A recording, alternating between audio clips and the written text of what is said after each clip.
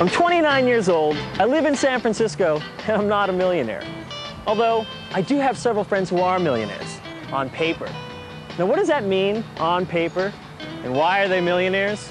Well, they work for the latest.com and they have a lot of stock or options, which means that they may have an office space, they might even have a website, and they may or may not produce anything tangible, but it doesn't matter. Because there's great speculation that they might, and if they don't, who cares? Because it's all about hype. My rich friends love talking about what their company makes in terms of money and what it's actually worth. But it doesn't always make sense. To find out the market capitalization, you take the number of shares they have and multiply it by the price of the stock on any one day.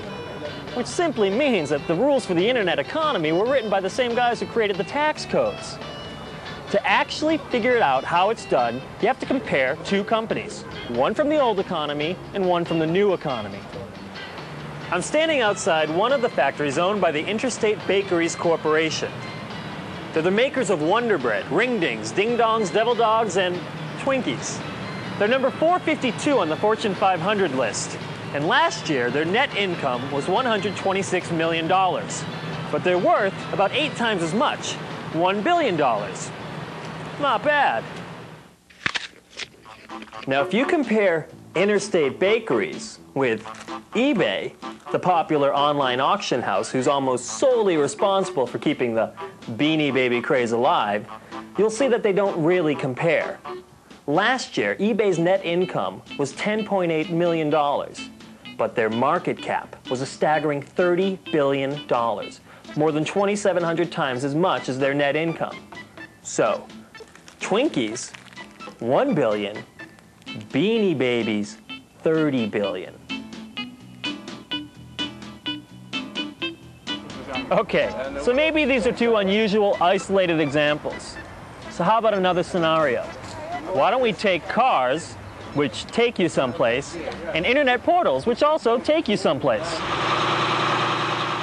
Now this is an example of traditional old economy. A GM showroom, Chevrolet trucks, big tonnage of steel. Net income last year, $6 billion. Number 1 on the Fortune 500 list. But they're only worth about 8 times as much, $52 billion. Last year, Yahoo made $61 million. Not bad. But their market cap was a staggering $103 billion. Nearly 2,000 times as much, just for letting you on the internet. Now why? Who knows? Anybody's guess. But the real question is, do you see the USA from your Chevrolet, or do you Yahoo? Me? I think I'm gonna eat my Twinkie, and maybe hold on to this little guy for a while. So reporter Sean McGinn visits the University of California at Berkeley to see what online college life might be like from a student's perspective.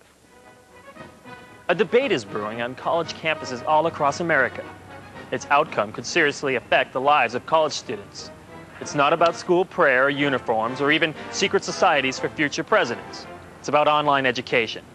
So let's take a look at what some students could stand to lose. At your traditional college, this would be the center of campus life. It's a gathering place for students to exchange ideas and cultures and information. In an online education, this would all be empty, and all they would have left would be a lonely chat room. This is your typical college experience, the lecture hall. Every seat in the house filled with students. You've got the brainiac down in front and the sleeping guy way in the back, while the crazy professor's doing wild experiments. You miss one class, no one misses you. Miss more than one class, you can miss the boat. But if you log online, you can miss the whole experience. The college bookstore is everything you need. T-shirts, textbooks, buzzy pom-poms. But at the online university, where are you going to find all this stuff? eBay? Yahoo? Amazon.com? Off-campus eateries are a wonderful opportunity to take the discussion out of the classroom and into a local cafe. They're rich in social life, bottomless cups of coffee, and blueberry scones. At the Cyber University, I guess there's always webfan. And if you were so inclined, you could put yourself through a grueling hazing period. cleaning the bathroom with a toothbrush, cutting the lawn with scissors, painting your skin green, all for the sake of the fraternity. And what's the online equivalent? Getting your friends together and forming an e-circle. And finally, there's the big game. School against school, rival against rival. The balance between body and mind. Now, what would the big game be in an online university? Doom? Obviously, I have a lot of questions about this online university.